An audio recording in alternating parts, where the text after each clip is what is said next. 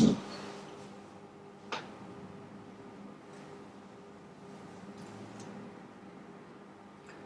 know, it's amazing to think that 70 years ago, someone recorded 11 hours worth of material on around 22 kilometres of this wire, which is as fine as a human hair.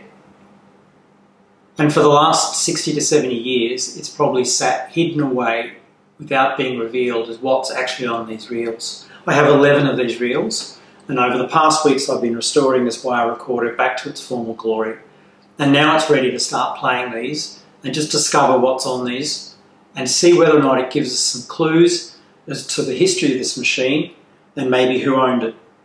So I've got 4 reels I want to play on today's video, and I'll edit them down so you get to see the interesting bits. There's a Webster Chicago reel, there's a Boozy Hawks reel, and there's 2 Echo wire recording reels.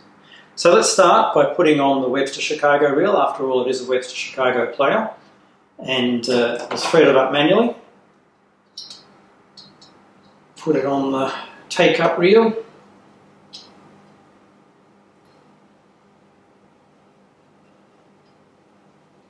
It's not as convenient as modern technology, that's for sure.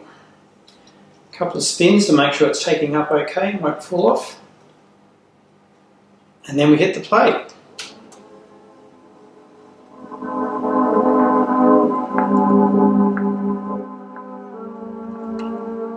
The first thing I've noticed about this is that on the first listening, even though the sound quality is actually quite good for its age, it seems to be running really, really slowly.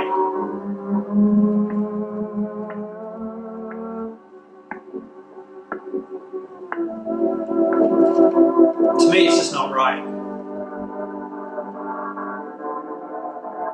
But the funny thing is, when I had a sneak preview of some of the other reels, it was obvious that some of the recordings were actually running quite normally. So some are fast, some are slow. So have a listen to this.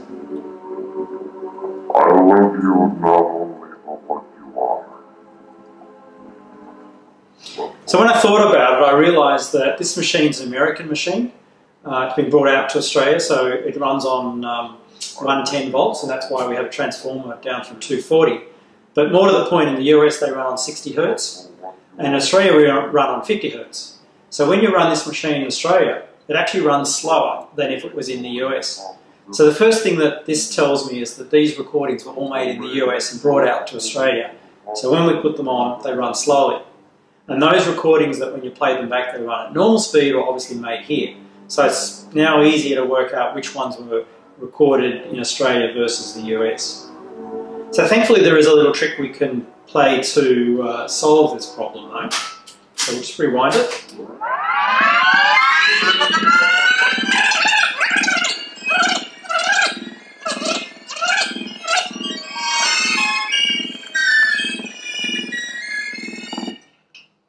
Right. What we can do is take off this top plate.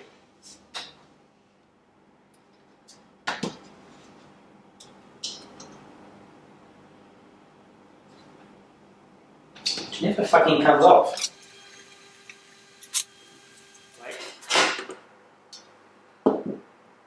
You can see the main motor drive and the tyre that drives and engages the different reels. What we can do, if I switch it off, and just slow that motor down, is we can actually put a spacer on that spindle to make it a bit fatter. And what that will do is it'll make the machine run a bit faster. So if I thread it up again, and I'll show you with the top plate removed,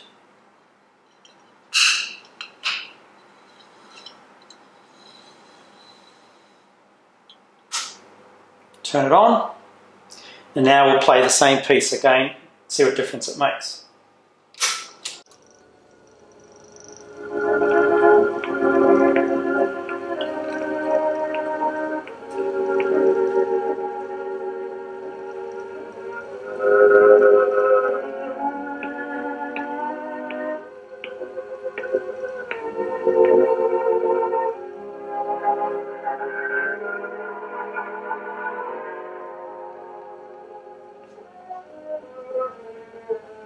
Why do I love you? I love you not only for what you are. So you can see it's made quite a bit of difference. So now we can play back some of the original music at what would have been the same speed as you'd have listened to them if it was in America. The winds past the lattices moan.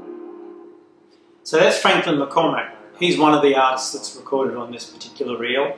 He apparently was a radio announcer personality who used to do live shows in the US right up to the 70s when he died on air.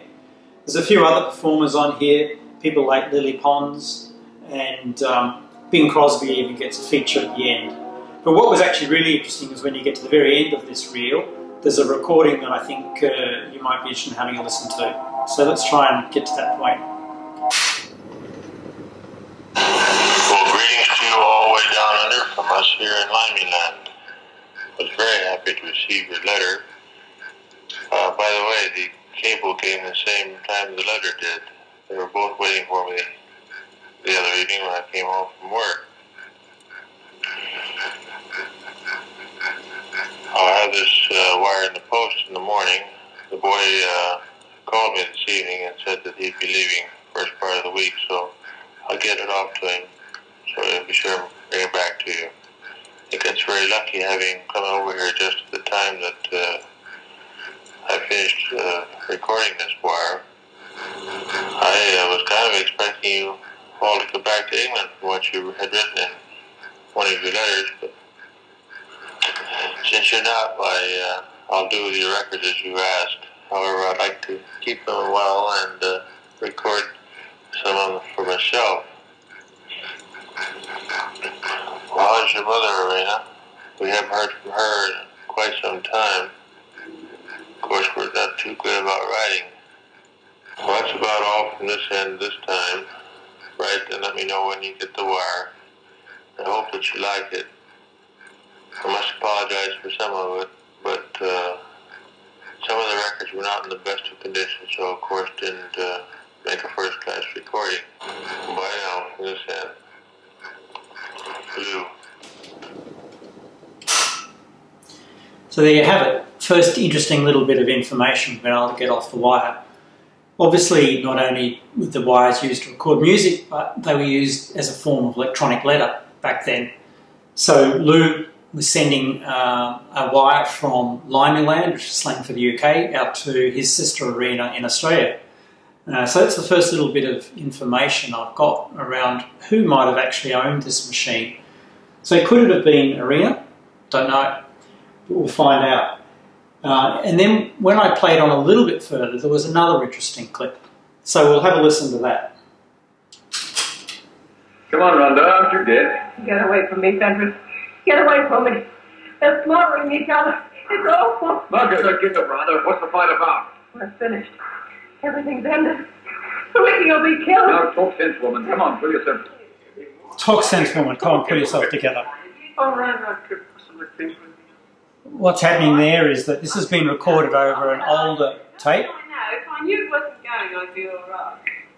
And on the older recording, it was a radio play, an ABC radio play called 26 Hours.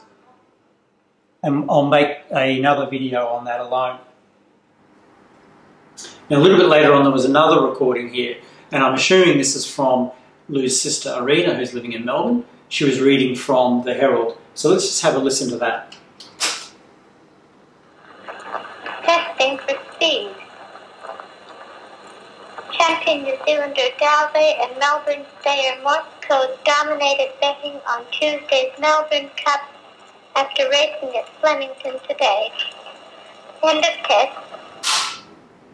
So what she said there was that on Tuesday the Melbourne Cup's happening and that there are two favourites, the New Zealand horse Delray and Morse Code. But she didn't actually say what year it was. So I did a bit of Googling and found out both those horses ran. In fact, Delray won the 1952 Melbourne Cup. So clearly that recording was 1952. So now we know Irayna, we know of Lou, and we know that it was recorded in both the UK and in Melbourne. So let's now have a look at another of the reels. This time we'll go to the Boozy Hawks reel and see what's on that one. Ladies and gentlemen, it gives us great pleasure to present Mr. Frank Hall. Well, I can say welcome to Mr. and Mrs. John Adams. They've been here a long time, but still nice to have them. One of the greatest privileges that ever happened to the Hall family living next door. One of the most pleasant things that you could possibly think that could have happened. So now we've got to meet the neighbours, the Hall family. So obviously Irayna Adams and her husband, who now know as John, live next door to the Hall family. So the next reel is one of the echo reels, and let's pop that on and see what interesting stuff we can unearth within that reel.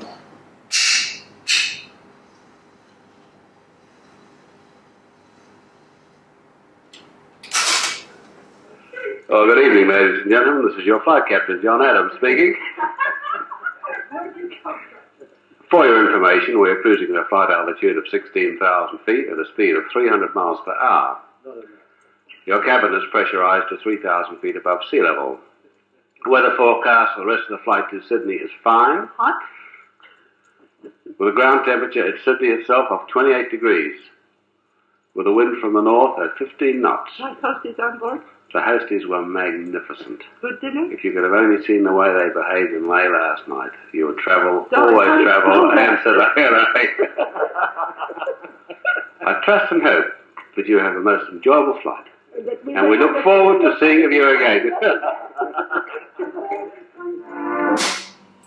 So that last recording was interesting because it showed that Irayna's husband was John Adams, and that he in fact was a pilot for Australian National Airlines, ANA, and later then Ansett Airlines.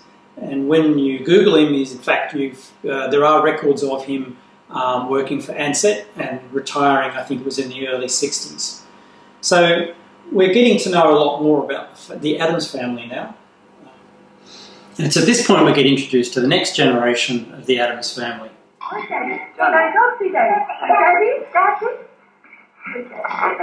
Daddy?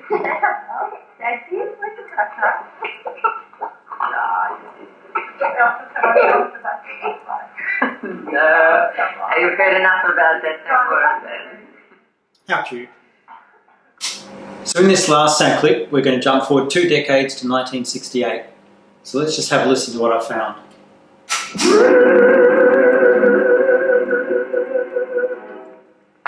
On this day, April the 26th, 1968, I, John Adams, have come to the end of Reel 1 containing the voyages of Uncle Leslie and little comments about me, my father and my mother and their friends. I, John Adams, also am playing with this little machine here, a Webster Chicago wire recorder operating on 110 volts through a mains transformer of 240 volts. This day, at precisely 7:38, I, John Adams, am recording this on this Webster Chicago wire recorder, a very old model of the tape.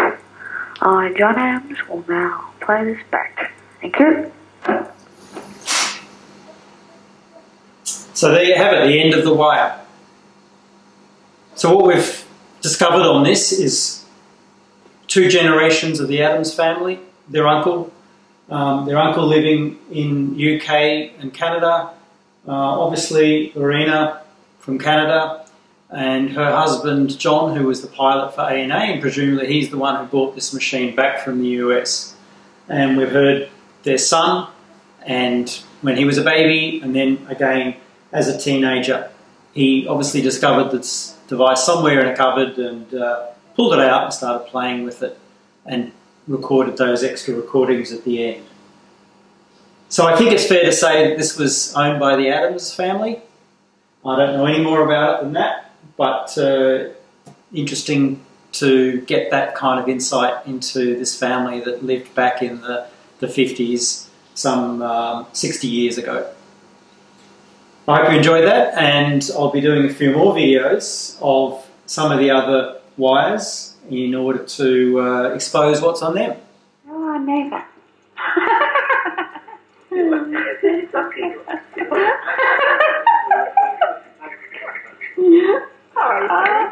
Oh, I'm fine. I'm having a wonderful time. Thank you. Very good.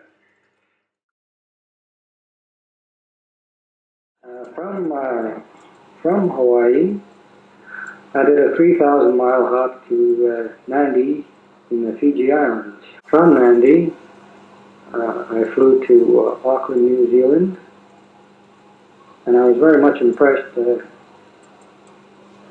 the coast, the northern coastline of New Zealand appeared from the air as we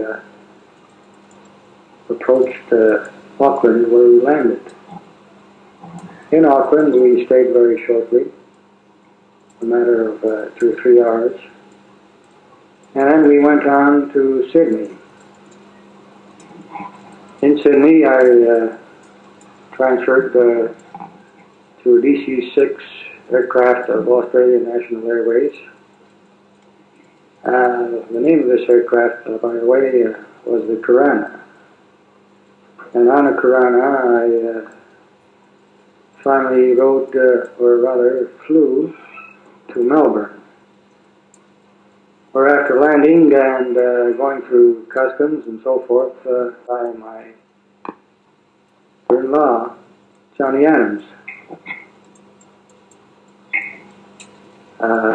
With Johnny, I drove to their home in Kew, where my sister Irayna was waiting for me. And indeed it was a very happy reunion with my sister, as I hadn't seen her for the past 4 years or so, ever since she and Johnny were married in 1949. Of course, Irayna came to Canada on one occasion a year later, but she didn't stay very long. And our meeting at that time was a very short one indeed, I'm sorry to say. But it's amazing how time can pass. Indeed, it can fly by. And now I find myself in Australia very unexpectedly, but I'm very glad to be here indeed.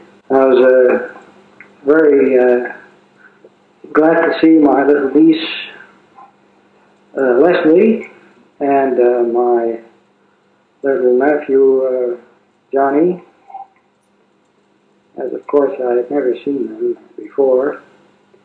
And the first thing that struck me as I saw Johnny for the first time was how much he resembled his dad. Really a chip off the old block. Of course, the little girl was a bit younger, and I can honestly say that I fell in love with her right away. She was really very cute Baba. And I'm very proud to be uncle to these two wonderful babies. And since I've been here, I've been down to the city of Melbourne itself on 2 or 3 occasions. I must say that having never seen Melbourne before. So that was Bob on his way out to Australia, or he just arrived in Australia to stay with John and Irayna, the family, who've just had a couple of kids, next generation, Leslie and John Jr., and they're living out in Kew somewhere. So little bit by little bit, we kind of get more insight into the family. Say goodbye, say goodbye, say goodbye to the old apple tree. If my pappy had a known that he'd be sorry that he growed it 'cause he died.